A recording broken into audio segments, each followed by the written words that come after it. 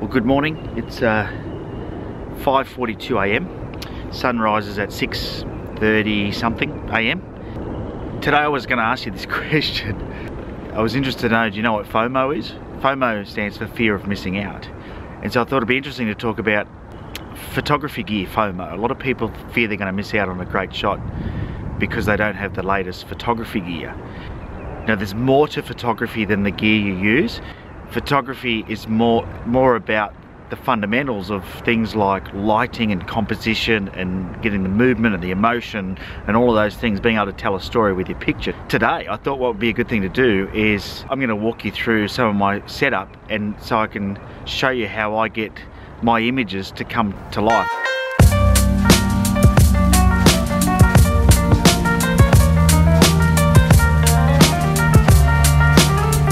So today's going to be a tough one, and I knew this last night, and this is probably the first aspect of photography, is planning. You know, I looked at what the weather was doing last night, and I know the sky is pretty cloudless, right? I've come down to Sydney Harbour because I've got this shot in my mind that I want to capture, and I've wanted to capture for a while. So what I was thinking about was capturing a shot with the sun rising and sort of hitting the harbour bridge. Now, the harbour bridge has got these beautiful sandstone pylons, and you know, with the morning light, it's going to look fantastic.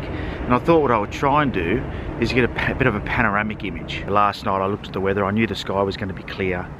So normally when I shoot sunrise, I like to shoot into the sun.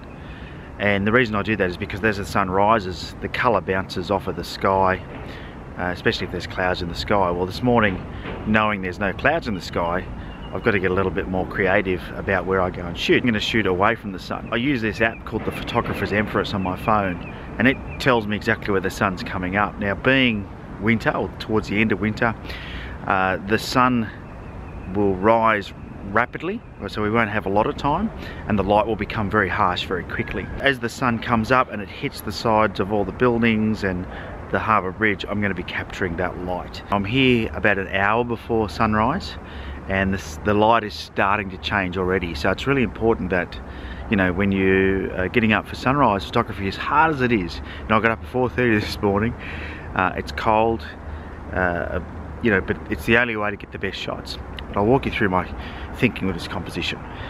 I've set my tripod up here, I haven't got my camera on it yet. There's my composition. So you can see the Opera House to the left there, all the way around, and there's the harbour bridge. And I'm going to try and take a pano, and you'll see what I've done is I've sort of composed with that stone, I guess, staircase there, that beautiful looking shrub, and then you can see the fence sort of goes around there, and there's a chair over there. I don't think I'll get that in my shot.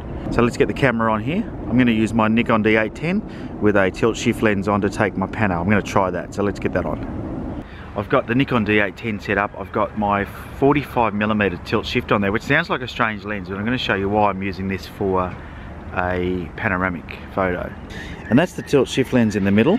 And what I do is, if I move the lens to the left, you see I get the Opera House. I then will take that, I'll take that photo. I'll then move it to the middle, and I'll take that photo. And then I'll move it all the way to the right, and I'll take that photo. And what I'll end up with is a nice panoramic image that looks something like that. What happens with the tilt shift is as you tilt left and right, you lose some light. So the idea is to try and get your settings set up manually. So I'm going to go for something like f9, which is a nice sweet spot for this lens. And then I'm just going to take a test shot. So I'll do that now. I've got a remote in my hand here. That's my little remote, and it's a wireless one. So I'm just going to take an image now, and we'll just see what happens. And looking at that, you'll see I've got some blinkies. So my flashing highlights, that means that I've got some areas that are overexposed. I'm going to go to 10 seconds. Let's take another test shot.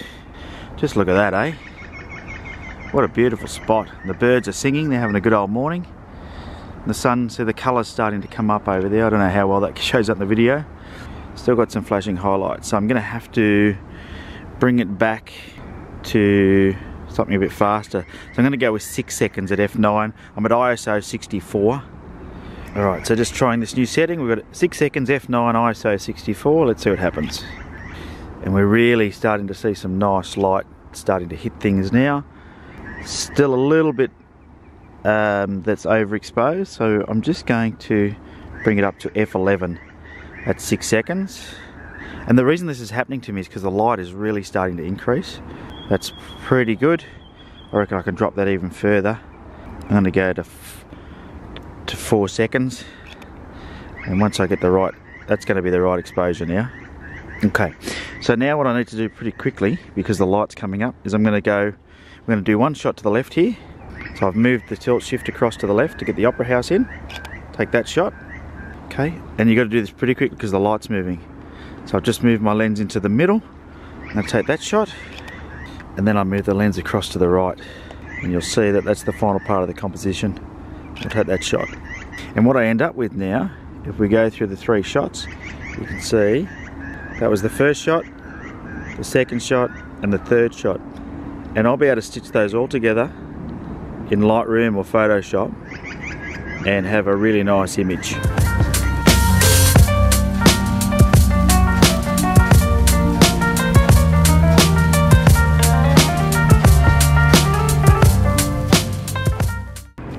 Now I've got the photo taken, I'll just talk you through my composition and why I've done what I've done. I always like foreground in my shot because foreground brings 3 dimensions. It makes it 3-dimensional, brings depth and perspective to the image. If you just, I could stand down, I don't know if you can see down there, but down there is a wharf that I could stand on and I could get that whole picture from down there. But it would be 2-dimensional rather than this nice 3-dimensional view. I want the 3 dimensions. What I thought I'd do is just quickly show you my setup so you can get an idea of how this whole tilt shift mechanism works and why it works so well for panoramic photography. So this is a 45mm tilt shift. And you see it's got these weird dials on the side. If I show you that one on the top there, as I rotate that, you see the lens moves backwards and forwards. So when I was going left and getting that first image, then I was going center for the center image and then to the right for the right image. Because I'm not rotating the camera body at all, there's no distortion, there's no what they call parallax error, because it's not rotating around anything. Now I do have a panoramic slider for this particular tripod at home, but I really like using this. I find it super easy. It does the job really, really well. It's not about having the greatest gear, it's really about thinking about your composition, thinking about the light, thinking about the leading lines, the foreground. Is the shot interesting? Is there emotion? If there's movement like water movement, or maybe there's a waterfall or people, can you blur something? Can you bring that movement into your shot somehow? All of those things are really, really important when you're thinking about composition. And so if you want to bring your images to life, you want to think about the composition more so than anything else.